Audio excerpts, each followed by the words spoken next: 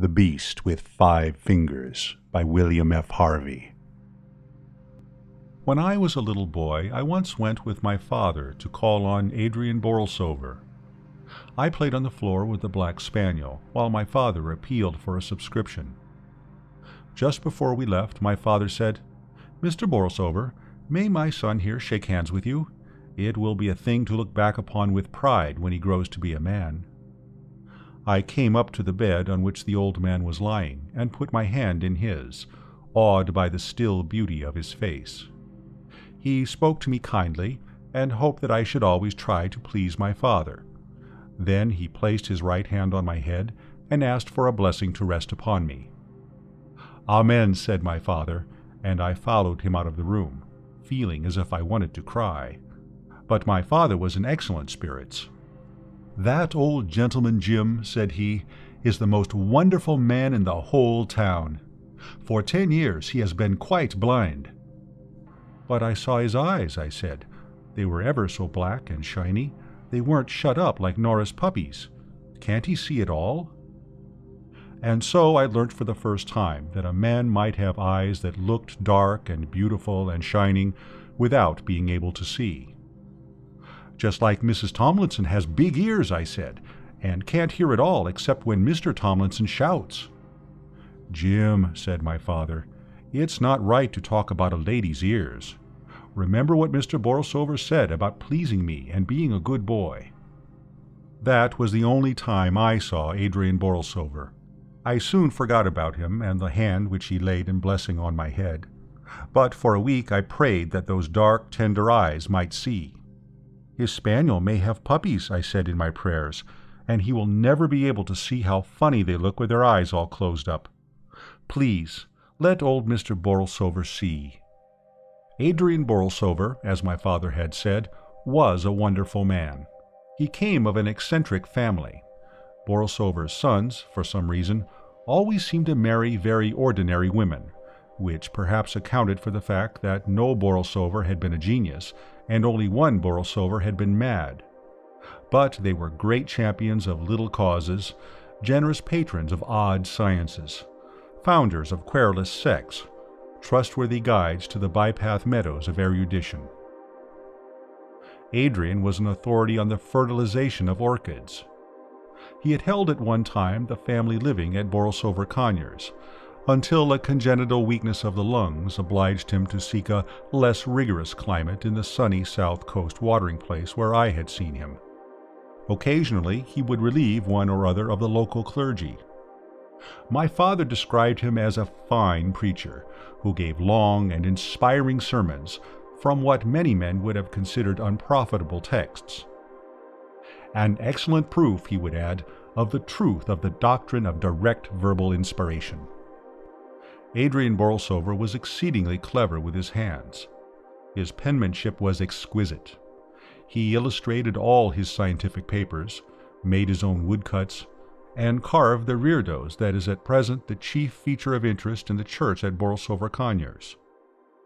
He had an exceedingly clever knack in cutting silhouettes for young ladies, and paper pigs and cows for little children, and made more than one complicated wind instrument of his own devising.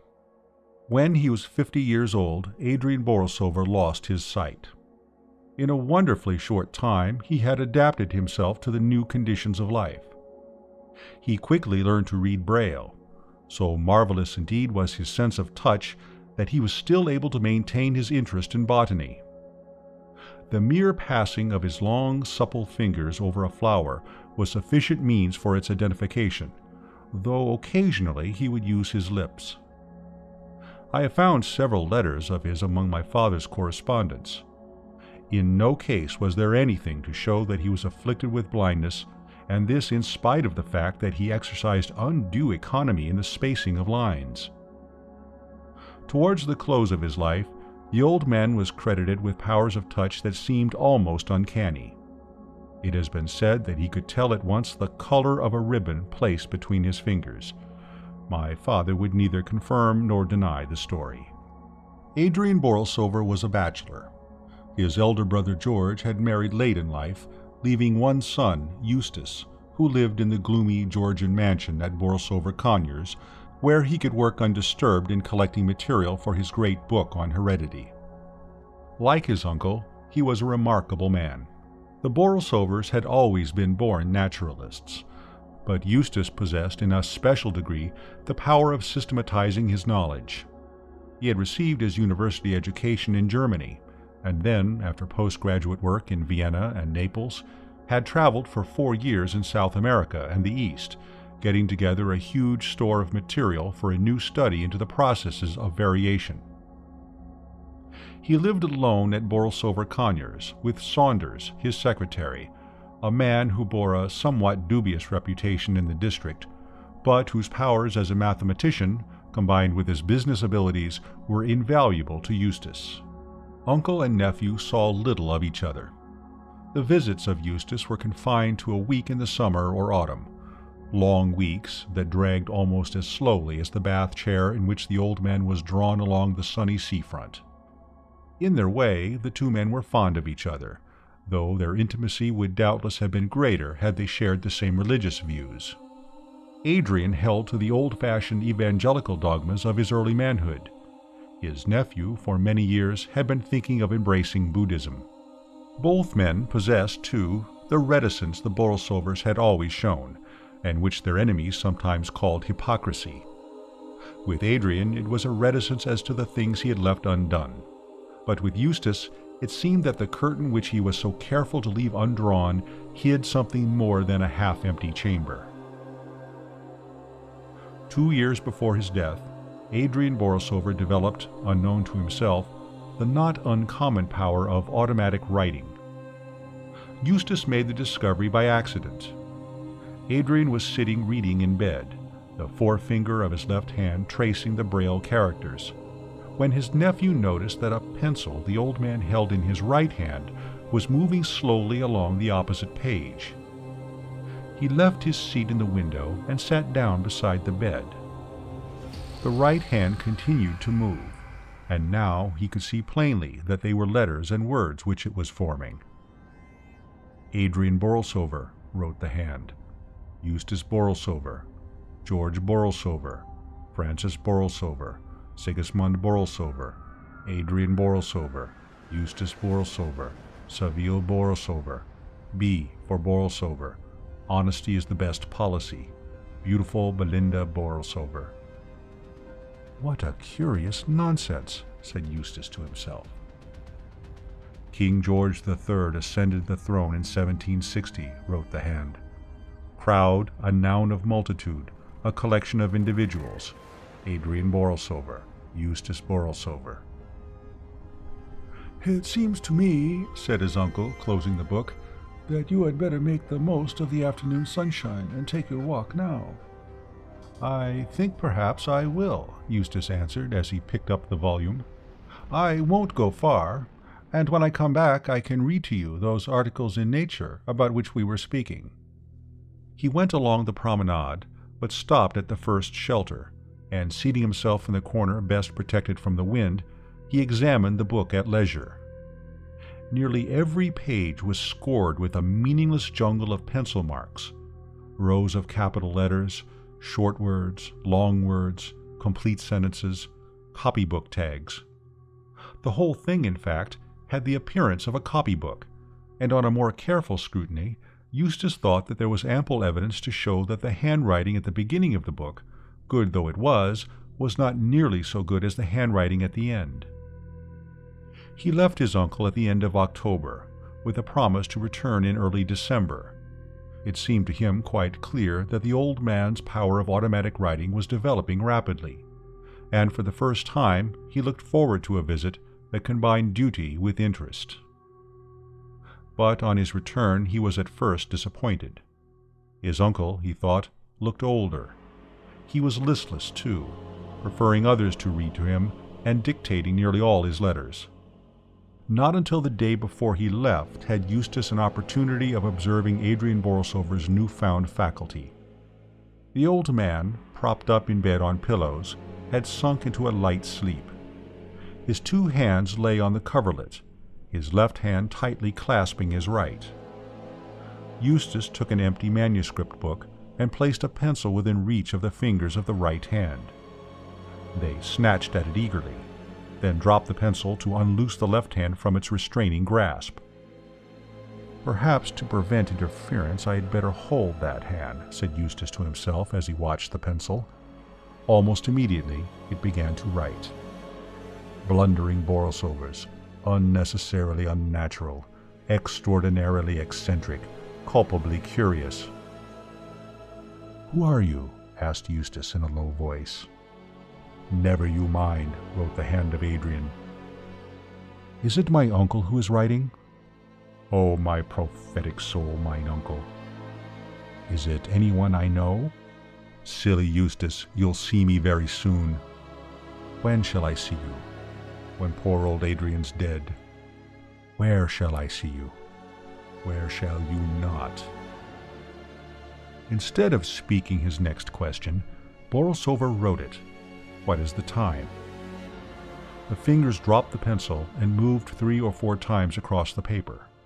Then, picking up the pencil, they wrote, 10 minutes before 4. Put your book away, Eustace. Adrian mustn't find us working at this sort of thing. He doesn't know what to make of it, and I won't have poor old Adrian disturbed. Au revoir." Adrian Borlsover awoke with a start. "I've been dreaming again," he said. "Such queer dreams of leaguered cities and forgotten towns. You were mixed up in this one, Eustace, though I can't remember how. Eustace, I want to warn you. Don't walk in doubtful paths. Choose your friends well. Your poor grandfather—" A fit of coughing put an end to what he was saying, but Eustace saw that the hand was still writing. He managed unnoticed to draw the book away. "I'll light the gas," he said, "and ring for tea." On the other side of the bed curtain he saw the last sentences that had been written. "It's too late, Adrian," he read. "We're friends already, aren't we, Eustace Borlsover?" On the following day Eustace Borlsover left. He thought his uncle looked ill when he said goodbye, and the old man spoke despondently of the failure his life had been. "Nonsense, uncle," said his nephew. "You have got over your difficulties in a way not 1 in 100,000 would have done. Everyone marvels at your splendid perseverance in teaching your hand to take the place of your lost sight. To me it's been a revelation of the possibilities of education." "Education," said his uncle dreamily, as if the word had started a new train of thought. "Education is good, so long as you know to whom and for what purpose you give it. But with the lower orders of men, the base and more sordid spirits, I have grave doubts as to its results. Well, goodbye, Eustace. I may not see you again. You are a true Borlsover, with all the Borlsover faults. Marry, Eustace. Marry some good, sensible girl. And if by any chance I don't see you again, my will is at my solicitor's. I've not left you any legacy, because I know you're well provided for, but I thought you might like to have my books. Oh, and there's just one other thing. You know, before the end, people often lose control over themselves and make absurd requests. Don't pay any attention to them, Eustace. Goodbye." And he held out his hand. Eustace took it. It remained in his a fraction of a second longer than he had expected, and gripped him with a virility that was surprising. There was, too, in its touch, a subtle sense of intimacy. "Why, uncle," he said, "I shall see you alive and well for many long years to come." 2 months later, Adrian Borlsover died. Eustace Borlsover was in Naples at the time. He read the obituary notice in the Morning Post on the day announced for the funeral. "Poor old fellow," he said. "I wonder where I shall find room for all his books." The question occurred to him again with greater force when 3 days later he found himself standing in the library at Borlsover Conyers, a huge room built for use, and not for beauty, in the year of Waterloo by a Borlsover who was an ardent admirer of the great Napoleon.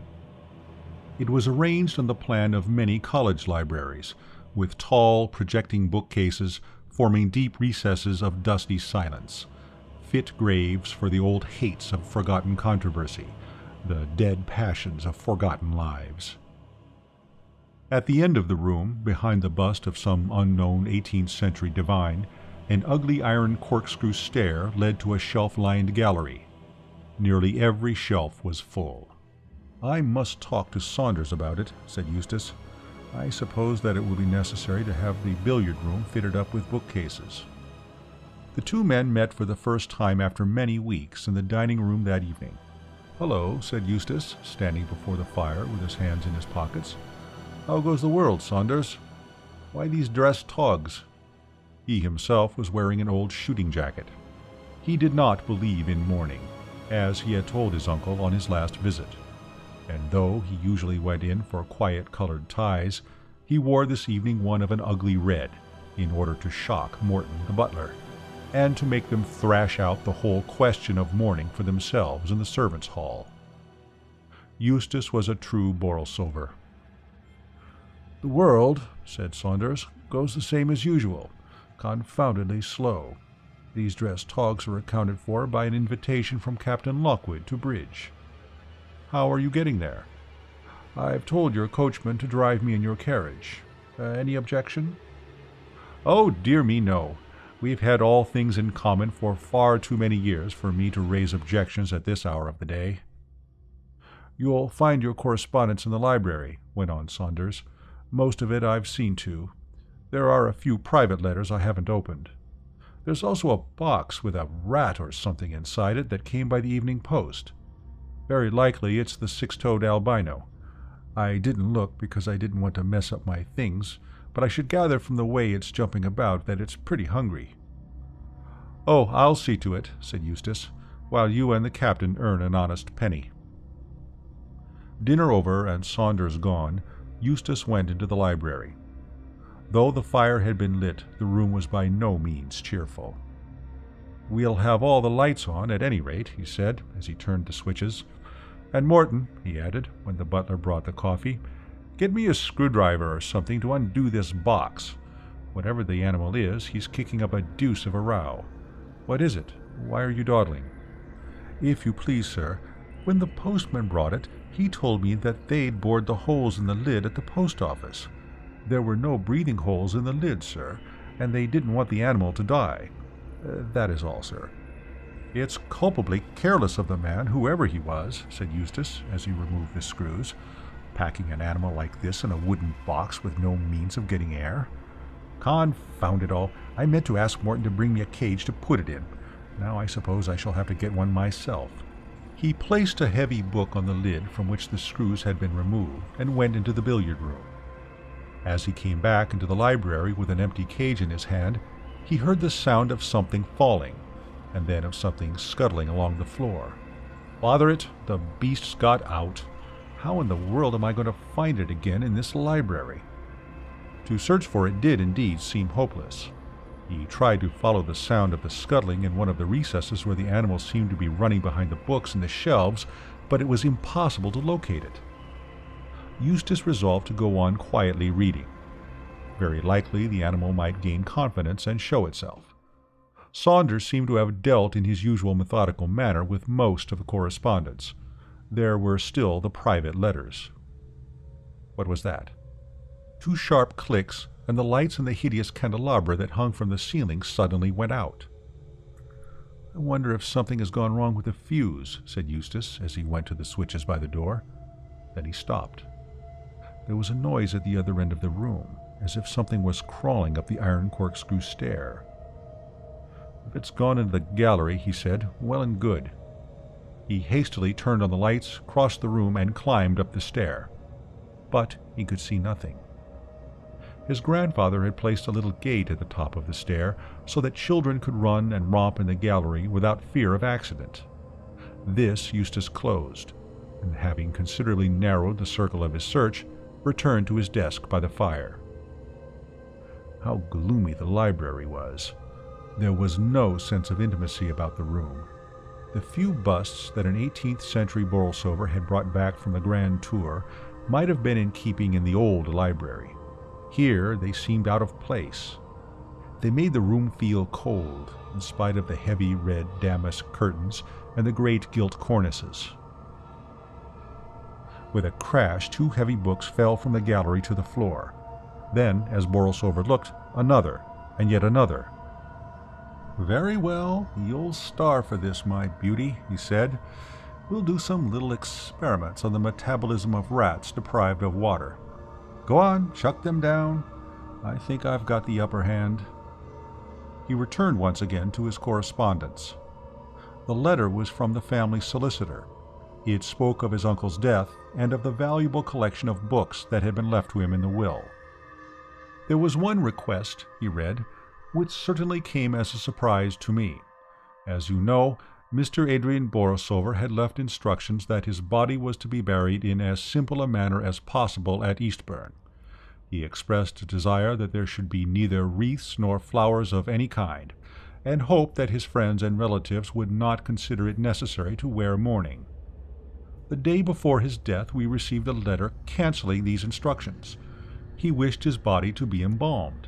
He gave us the address of the man we were to employ, Pennifer, Ludgate Hill, with orders that his right hand was to be sent to you, stating that it was at your special request. The other arrangements as to the funeral remained unaltered." "Good Lord," said Eustace, "what in the world was the old boy driving at? And what in the name of all that's holy is that?" Someone was in the gallery. Someone had pulled the cord attached to one of the blinds, and it had rolled up with a snap. Someone must be in the gallery, for a second blind did the same. Someone must be walking round the gallery, for one after the other the blinds sprang up, letting in the moonlight. "I haven't got to the bottom of this yet," said Eustace, "but I will do before the night is very much older," and he hurried up the corkscrew stair. He had just got to the top when the lights went out a second time, and he heard again the scuttling along the floor. Quickly he stole on tiptoe in the dim moonshine in the direction of the noise, feeling as he went for one of the switches. His fingers touched the metal knob at last. He turned on the electric light. About 10 yards in front of him, crawling along the floor, was a man's hand. Eustace stared at it in utter astonishment. It was moving quickly, in the manner of a geometer caterpillar, the fingers humped up one moment, flattened out the next. The thumb appeared to give a crab-like motion to the whole. While he was looking, too surprised to stir, the hand disappeared round the corner. Eustace ran forward. He no longer saw it, but he could hear it as it squeezed its way behind the books on one of the shelves. A heavy volume had been displaced. There was a gap in the row of books where it had got in. In his fear lest it should escape him again, he seized the first book that came to his hand and plugged it into the hole. Then, emptying 2 shelves of their contents, he took the wooden boards and propped them up in front to make his barrier doubly sure. "I wish Saunders was back," he said. "One can't tackle this sort of thing alone." It was after 11, and there seemed little likelihood of Saunders returning before 12. He did not dare to leave the shelf unwatched, even to run downstairs to ring the bell. Morton, the butler, often used to come round about 11 to see that the windows were all fastened, but he might not come. Eustace was thoroughly unstrung. At last he heard steps down below. "Morton!" he shouted. "Morton!" "Sir?" "Has Saunders got back yet?" "Not yet, sir." "Well, bring me some brandy, and hurry up about it. I'm up here in the gallery, you duffer." "Thanks," said Eustace, as he emptied the glass. "Don't go to bed yet, Morton. There are a lot of books that have fallen down by accident. Bring them up and put them back in their shelves." Morton had never seen Borlsover in so talkative a mood as on that night. "Here," said Eustace when the books had been put back and dusted. "You might hold up these boards for me, Morton. The beast in the box got out, and I've been chasing it all over the place." "I think I can hear it chawing at the books, sir. They're not valuable, I hope." "I think that's the carriage, sir. I'll go down and call Mr. Saunders." It seemed to Eustace that he was away for 5 minutes, but it could hardly have been more than 1 when he returned with Saunders. "All right, Morton, you can go now. I'm up here, Saunders." "What's all the row?" asked Saunders as he lounged forward with his hands in his pockets. The luck had been with him all evening. He was completely satisfied, both with himself and with Captain Lockwood's taste in wines. "What's the matter? You look to me to be in an absolute blue funk." "That old devil of an uncle of mine," began Eustace. "Oh, I can't explain it all. It's his hand that's been playing old Harry all evening. But I've got it cornered behind these books. You've got to help me catch it." "What's up with you, Eustace? What's the game?" "It's no game, you silly idiot. If you don't believe me, take out one of those books and put your hand in there and feel." "All right," said Saunders, "but wait till I've rolled up my sleeve.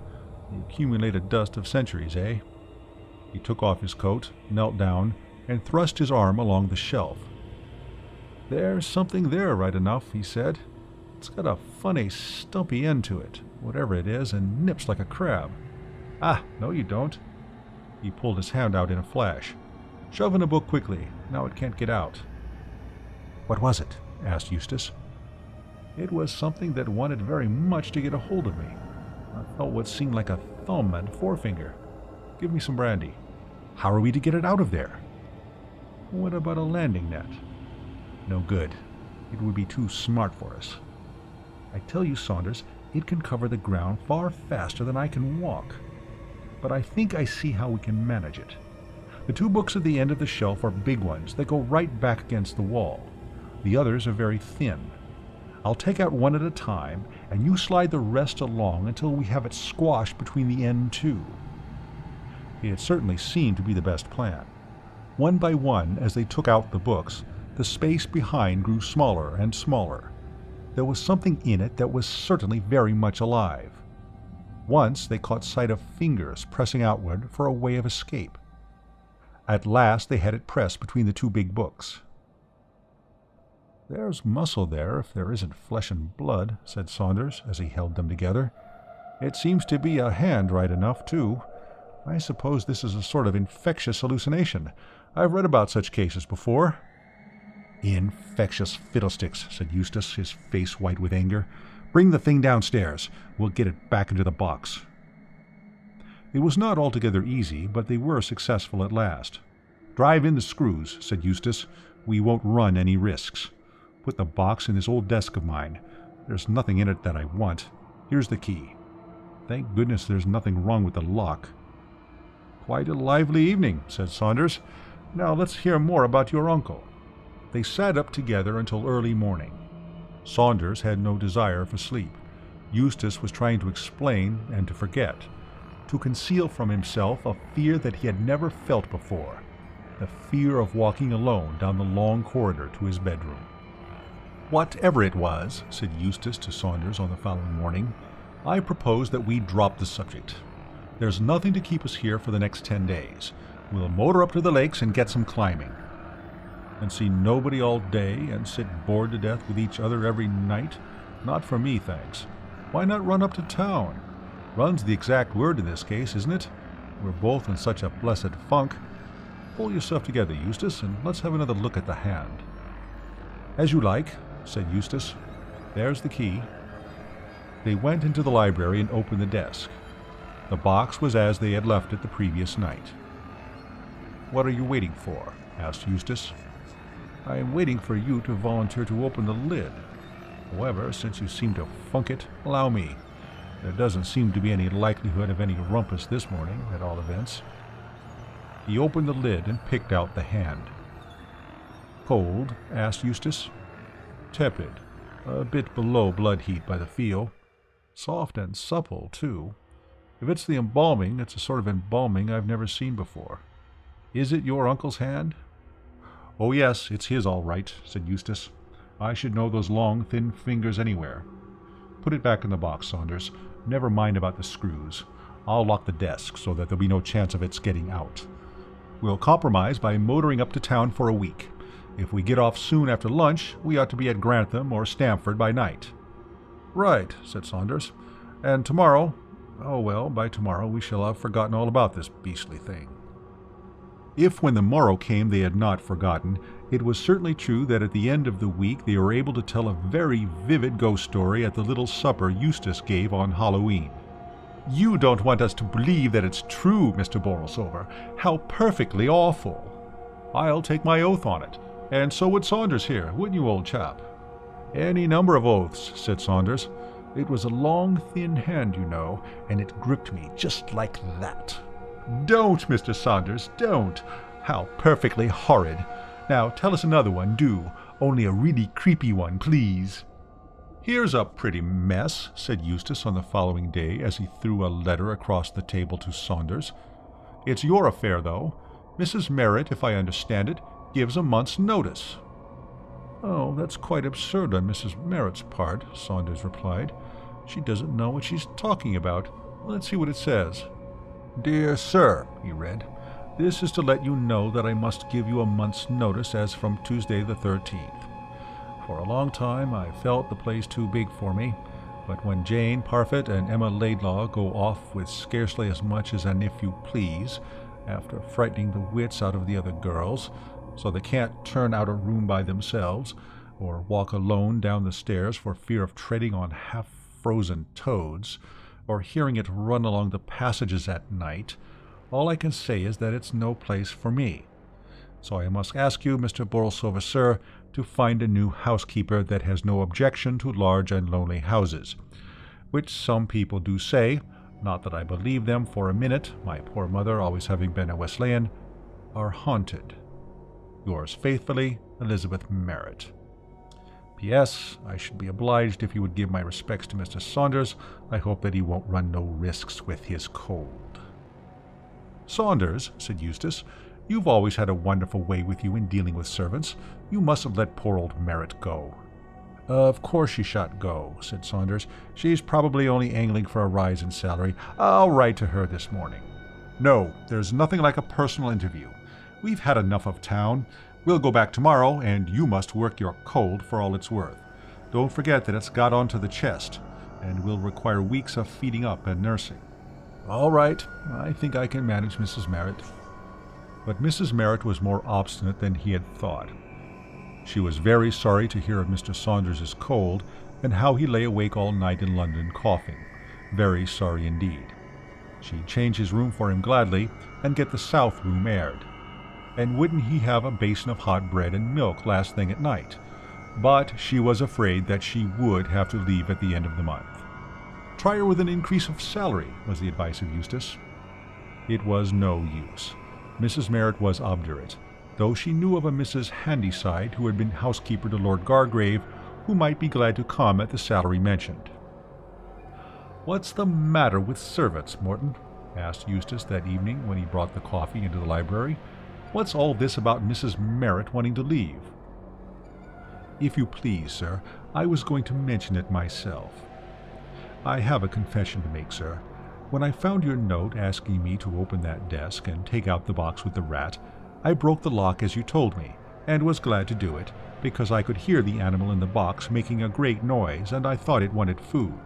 So I took out the box, sir, and got a cage, and was going to transfer it, when the animal got away." "What in the world are you talking about? I never wrote any such note." "Excuse me, sir. It was the note I picked up here on the floor on the day you and Mr. Saunders left. I have it in my pocket now." It certainly seemed to be in Eustace's handwriting. It was written in pencil, and began somewhat abruptly. "Get a hammer, Morton," he read, "or some other tool, and break open the lock in the old desk in the library. Take out the box that is inside. You need not do anything else. The lid is already open. Eustace Borlsover." "And you opened the desk?" "Yes, sir, and I was getting the cage ready when the animal hopped out."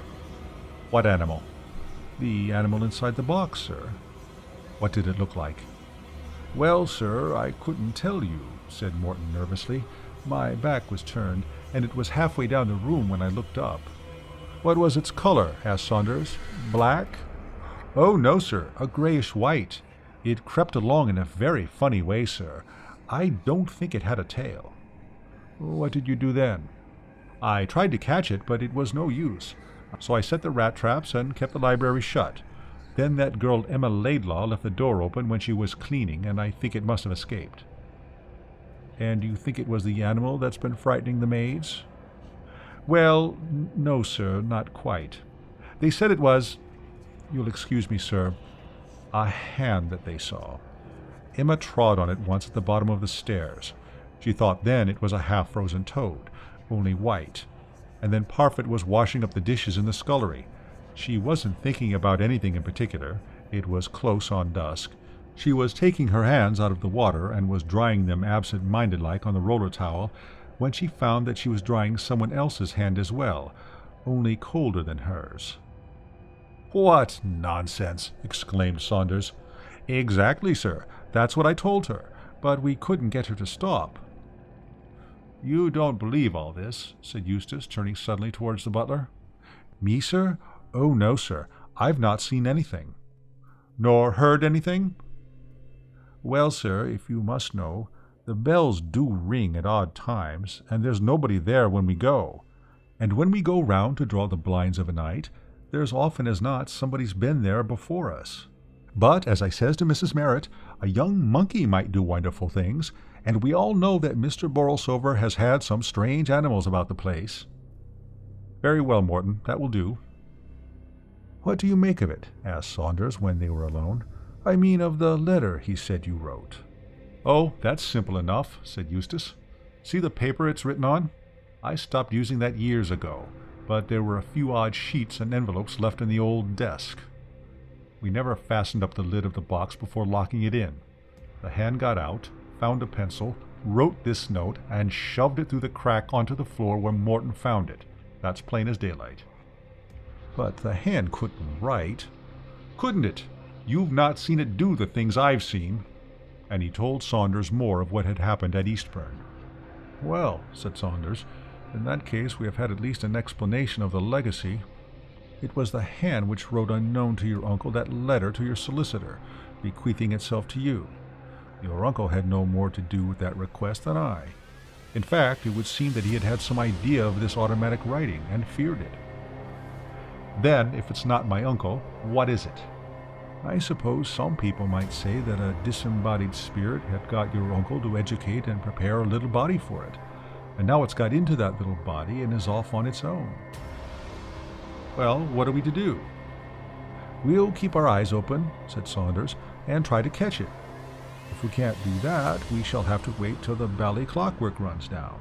After all, if it's flesh and blood, it can't live forever." For 2 days nothing happened. Then Saunders saw it sliding down the banister in the hall. He was taken unawares, and lost a full second before he started in pursuit, only to find that the thing had escaped him. 3 days later, Eustace, writing alone in the library at night, saw it sitting on an open book at the other end of the room. The fingers crept over the page, feeling the print as if it were reading. But before he had time to get up from the seat, it had taken the alarm and was pulling itself up the curtains. Eustace watched it grimly as it hung onto the cornice with 3 fingers, flicking thumb and forefinger at him in an expression of scornful derision. "I know what I'll do," he said. "If I only get it into the open, I'll set the dogs onto it." He spoke to Saunders of the suggestion. "That's a jolly good idea," he said. "Only we won't wait till we find it out of doors. We'll get the dogs. There are the 2 terriers, and the underkeeper's Irish mongrel that's on to rats like a flash. Your spaniel has not got spirit enough for this sort of game." They brought the dogs into the house, and the keeper's Irish mongrel chewed up the slippers, and the terriers tripped up Morton as he waited at table. But all 3 were welcome. Even false security is better than no security at all. For a fortnight nothing happened. Then the hand was caught, not by the dogs, but by Mrs. Merritt's gray parrot. The bird was in the habit of periodically removing the pins that kept its seed and water tins in place, and of escaping through the holes in the side of the cage. When once at liberty, Peter would show no inclination to return, and would often be about the house for days. Now, after 6 consecutive weeks of captivity, Peter had again discovered a new means of unloosing his bolts and was at large, exploring the tapestried forests of the curtains and singing songs in praise of liberty from cornice and picture rail.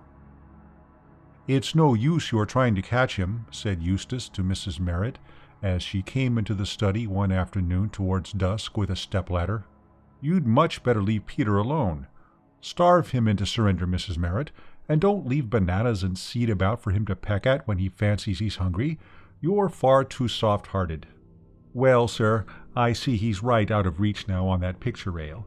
So if you wouldn't mind closing the door, sir, when you leave the room, I'll bring his cage in tonight and put some meat inside. He's that fond of meat, though it does make him pull out his feathers to suck the quills. They do say that if you cook—" "Never mind, Mrs. Merritt," said Eustace, who was busy writing. "That will do. I'll keep an eye on the bird." There was silence in the room, unbroken but for the continuous whisper of his pen. "Scratch poor Peter," said the bird. "Scratch poor old Peter." "Be quiet, you beastly bird." "Poor old Peter, scratch poor Peter, do." "I'm more likely to wring your neck if I get hold of you." He looked up at the picture rail, and there was the hand holding on to a hook with 3 fingers, and slowly scratching the head of the parrot with the 4th. Eustace ran to the bell and pressed it hard, then across to the window, which he closed with a bang. Frightened by the noise, the parrot shook its wings preparatory to flight, and as it did so, the fingers of the hand got hold of it by the throat. There was a shrill scream from Peter as he fluttered across the room, wheeling round in circles that ever descended, borne down under the weight that clung to him. The bird dropped at last quite suddenly, and Eustace saw fingers and feathers rolled into an inextricable mass on the floor. The struggle abruptly ceased as finger and thumb squeezed the neck. The bird's eyes rolled up to show the whites, and there was a faint, half-choked gurgle. But before the fingers had time to loose their hold, Eustace had them in his own. "Send Mr. Saunders here at once," he said to the maid who came in to answer the bell. "Tell him I want him immediately." Then he went with the hand to the fire. There was a ragged gash across the back where the bird's beak had torn it, but no blood oozed from the wound. He noticed with disgust that the nails had grown long and discolored. "I'll burn the beastly thing," he said. But he could not burn it. He tried to throw it into the flames, but his own hands, as if restrained by some old primitive feeling, would not let him. And so Saunders found him, pale and irresolute, with the hand still clasped tightly in his fingers. "I've got it, at last," he said in a tone of triumph. "Good, let's have a look at it." "Not when it's loose. Get me some nails and a hammer and a board of some sort." "Can you hold it all right?" "Yes, the thing's quite limp. Tired out with throttling poor old Peter, I should say." "And now," said Saunders when he returned with the things, "what are we going to do?" "Drive a nail through it at first so that it can't get away. Then we can take our time over examining it." "Do it yourself," said Saunders. "I don't mind helping you with guinea pigs occasionally when there's something to be learned, partly because I don't fear a guinea pig's revenge. This thing's different." "All right, you miserable skunk. I won't forget the way you've stood by me." He took up a nail, and before Saunders had realized what he was doing, had driven it through the hand, deep into the board. "Oh, my aunt," he giggled hysterically, "look at it now!" For the hand was writhing in agonized contortions, squirming and wriggling upon the nail like a worm upon the hook. "Well," said Saunders, "you've done it now. I'll leave you to examine it." "Don't go, in heaven's name. Cover it up, man, cover it up. Shove a cloth over it. Here." And he pulled off the antimacassar from the back of the chair and wrapped the board in it. "Now, get the keys from my pocket and open the safe. Chuck the other things out. Oh, Lord, it's getting itself into frightful knots. And open it quick." He threw the thing in and banged the door. "We'll keep it there till it dies," he said. "May I burn in hell if I ever open the door of that safe again." Mrs. Merritt departed at the end of the month.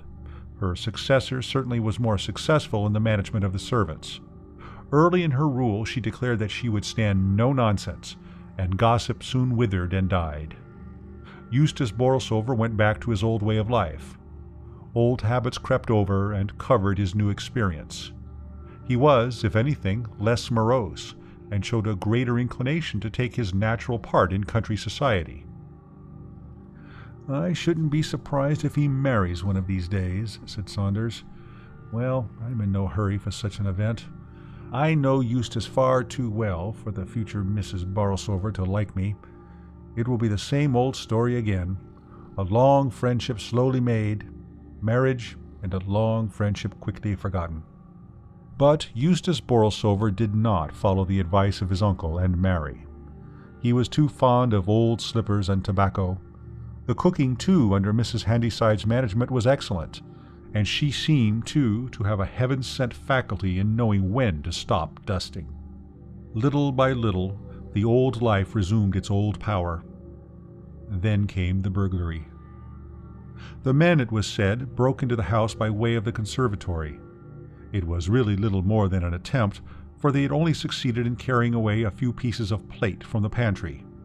The safe in the study was certainly found open and empty, but, as Mr. Borlsover informed the police inspector, he had kept nothing of value in it during the last 6 months. "Then you're lucky in getting off so easily, sir," the man replied. "By the way they have gone about their business, I should say they were experienced cracksmen. They must have caught the alarm when they were just beginning their evening's work." "Yes," said Eustace, "I suppose I am lucky." "I have no doubt," said the inspector, "that we shall be able to trace the men. I've said that they must have been old hands at the game. The way they got in and opened the safe shows that. But there's one thing that puzzles me. One of them was careless enough not to wear gloves, and I'm bothered if I know what he was trying to do. I've traced his finger marks on the new varnish on the window sashes in every one of the downstairs rooms. They're very distinct ones, too." "Right hand, or left, or both?" asked Eustace. "Oh, right every time. That's the funny thing.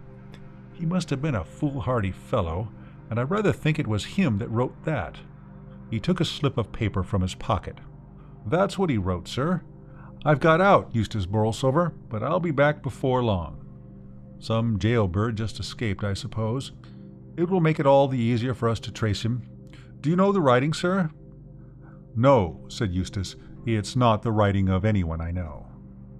"I'm not going to stay here any longer," said Eustace to Saunders at luncheon. "I've got on far better during the last 6 months than ever I expected, but I'm not going to run the risk of seeing that thing again. I shall go up to town this afternoon. Get Morton to put my things together and join me in the car at Brighton on the day after tomorrow. And bring the proofs of those 2 papers with you. We'll run over them together." "How long are you going to be away?" "I can't say for certain, but be prepared to stay for some time. We've stuck to work pretty closely through the summer, and I, for one, need a holiday. I'll engage rooms at Brighton. You'll find it best to break the journey at Hitchin. I'll wire to you there at the Crown to tell you the Brighton address." The house he chose at Brighton was in a terrace. He had been there before. It was kept by his old college gyp, a man of discreet silence, who was admirably partnered by an excellent cook. The rooms were on the first floor. The 2 bedrooms were at the back and opened out of each other. "Saunders can have the smaller one, though it is the only one with a fireplace," he said. "I'll stick to the larger of the 2, since it's got a bathroom adjoining. I wonder what time he'll arrive with the car." Saunders came about 7, cold and cross and dirty. "We'll light the fire in the dining room," said Eustace, "and get Prince to unpack some of the things while we are at dinner. Oh, what were the roads like?" "Rotten. Swimming with mud, and a beastly cold wind against us all day. And this is July. Dear old England." "Yes," said Eustace, "I think we might do worse than leave dear old England for a few months."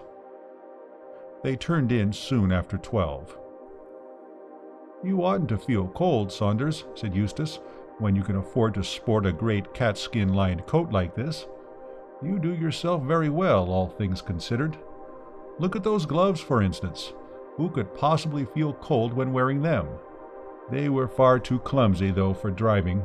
Try them on and see." And he tossed them through the door onto Eustace's bed, and went on unpacking. A minute later he heard a shrill cry of terror.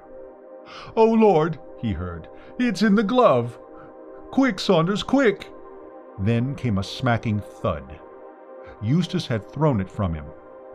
"I've chucked it into the bathroom," he gasped. "It's hit the wall and fallen into the bath. Come now if you want to help." Saunders, with a lighted candle in his hand, looked over the edge of the bath.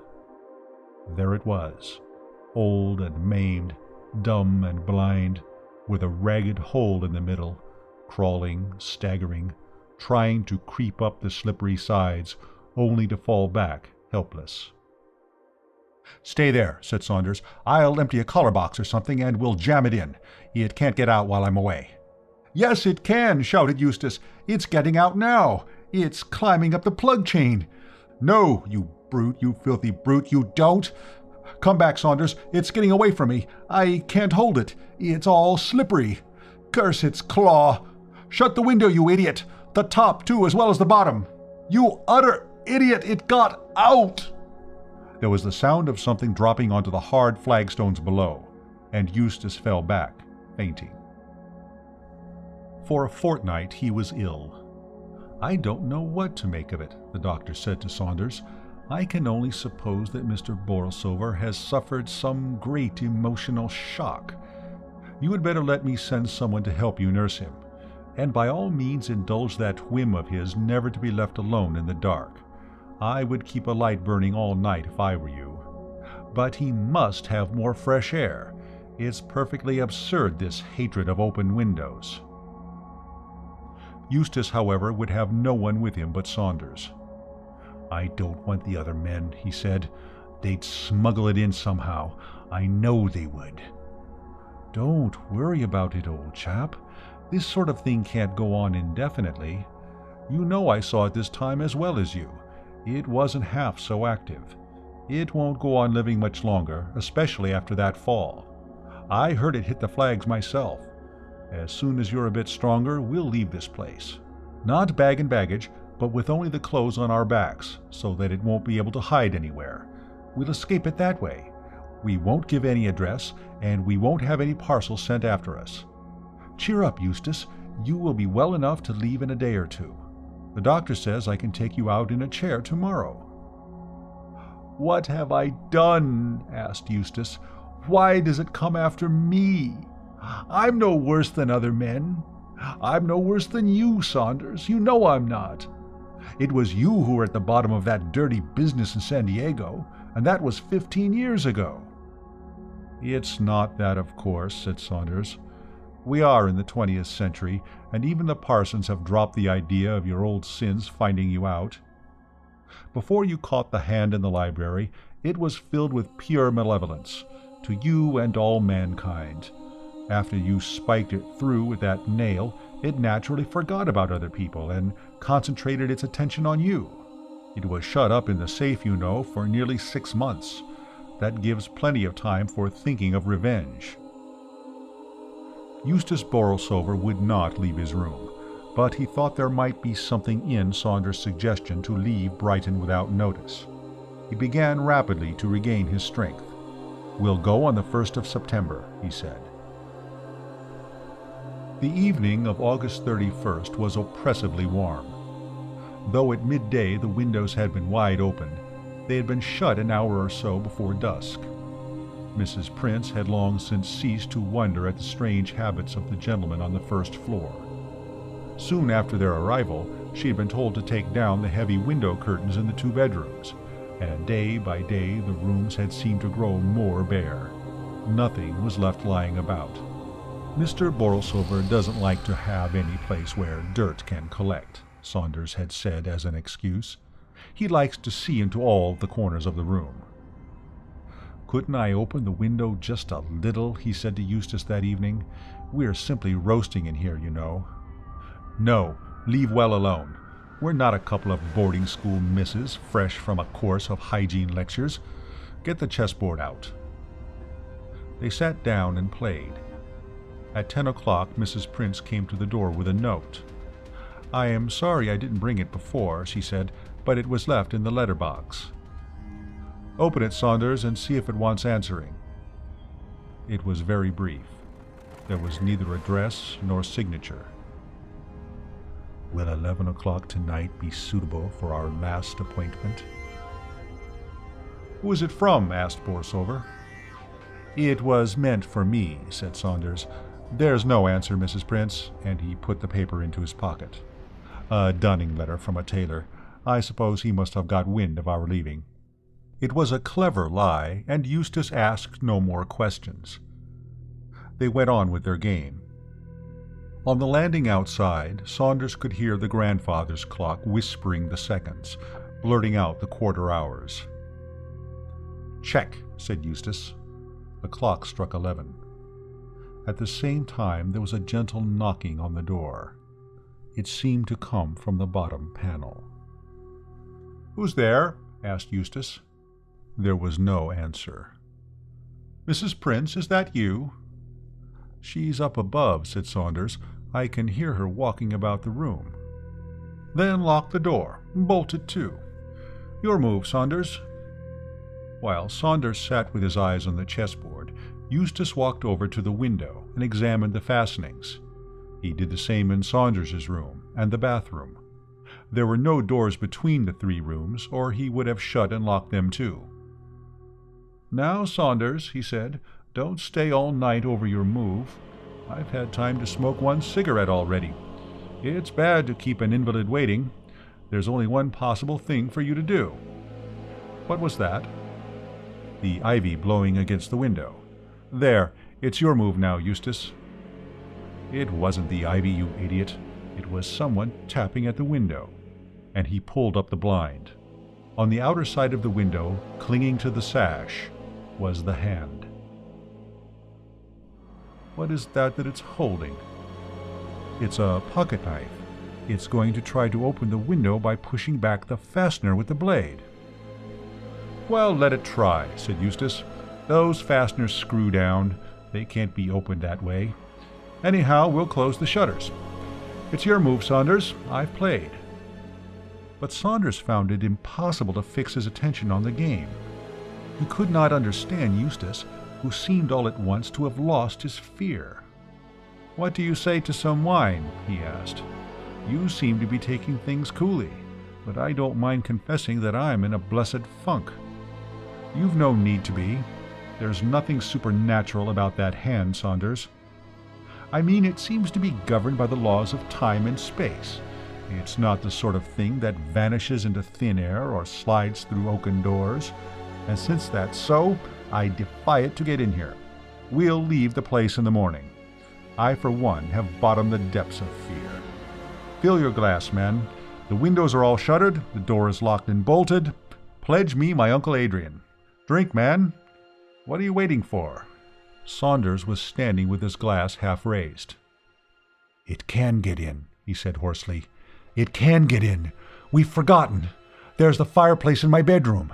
It will come down the chimney." "Quick," said Eustace as he rushed into the other room. "We haven't a minute to lose. What can we do? Light the fire, Saunders. Give me a match, quick." "They must be all in the other room. I'll get them." "Hurry, man, for goodness sake. Look in the bookcase. Look in the bathroom. Here, come and stand here. I'll look." "Be quick," shouted Saunders. "I can hear something." "Then plug a sheet from your bed up the chimney. No, here's a match." He found one at last that had slipped into a crack in the floor. "Is the fire laid? Good. But it may not burn.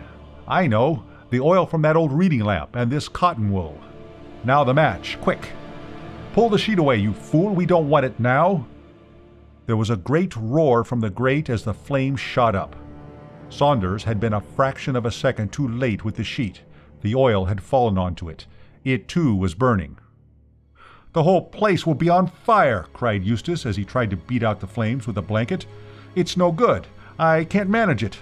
You must open the door, Saunders, and get help." Saunders ran to the door and fumbled with the bolts. The key was stiff in the lock. "Hurry!" shouted Eustace. "The whole place is ablaze!" The key turned in the lock at last. For half a second Saunders stopped to look back. Afterwards he could never be quite sure as to what he had seen, but at the time he thought that something black and charred was creeping slowly, very slowly from the mass of flames towards Eustace Borlsover. For a moment he thought of returning to his friend, but the noise and the smell of the burning sent him running down the passage crying, "Fire! Fire!" He rushed to the telephone to summon help, and then back to the bathroom. He should have thought of that before, for water. As he burst open the bedroom door, there came a scream of terror which ended suddenly, and then the sound of a heavy fall. This is the story which I heard on successive Saturday evenings from the senior mathematical master at a second-rate suburban school. For Saunders has had to earn a living in a way which other men might reckon less congenial than his old manner of life. I had mentioned by chance the name of Adrian Borlsover, and wondered at the time why he changed the conversation with such unusual abruptness. A week later, Saunders began to tell me something of his own story, sordid enough, though shielded with reserve I could well understand, for it had to cover not only his failings, but those of a dead friend.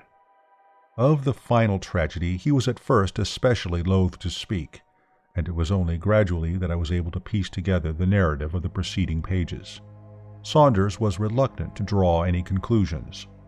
At one time he thought that the fingered beast had been animated by the spirit of Sigismund Borlsover, a sinister 18th century ancestor, who, according to legend, built and worshipped in the ugly pagan temple that overlooked the lake. At another time Saunders believed the spirit belonged to a man whom Eustace had once employed as a laboratory assistant. A black-haired, spiteful little brute, he said, who died cursing his doctor because the fellow couldn't help him to live to settle some paltry score with Borlsover. From the point of view of direct contemporary evidence, Saunders' story is practically uncorroborated. All the letters mentioned in the narrative were destroyed, with the exception of the last note which Eustace received, or rather which he would have received had not Saunders intercepted it. That I have seen myself. The handwriting was thin and shaky, the handwriting of an old man. I remember the Greek E was used in appointment. A little thing that amused me at the time was that Saunders seemed to keep the note pressed between the pages of his Bible. I had seen Adrian Borlsover once. Saunders I'd learned to know well. It was by chance, however, and not by design, that I met a third person of the story, Morton, the butler. Saunders and I were walking in the zoological gardens one Sunday afternoon when he called my attention to an old man who was standing before the door of the reptile house. "Why, Morton," he said, clapping him on the back, "how is the world treating you?" "Poorly, Mr. Saunders," said the old fellow, though his face lighted up at the greeting. "The winters drag terribly nowadays. They don't seem no summers or springs." "You haven't found what you're looking for, I suppose?" "No, sir, not yet, but I shall do some day. I always told them that Mr. Borlsover kept some queer animals." "And what is he looking for?" I asked when we parted from him. "A beast with 5 fingers," said Saunders. "This afternoon, since he has been in the reptile house, I suppose it will be a reptile with a hand. Next week it will be a monkey with practically no body. The poor old chap is a born materialist." "It's a queer coincidence, by the way, that you should have known Adrian Borlsover, and that you should have received a blessing at his hand. Has it brought you any luck?" "No," I answered slowly, as I looked back over a life of inconspicuous failure. "I don't think it has. It was his right hand, you know." End of The Beast with 5 Fingers by William F. Harvey. This recording is in the public domain.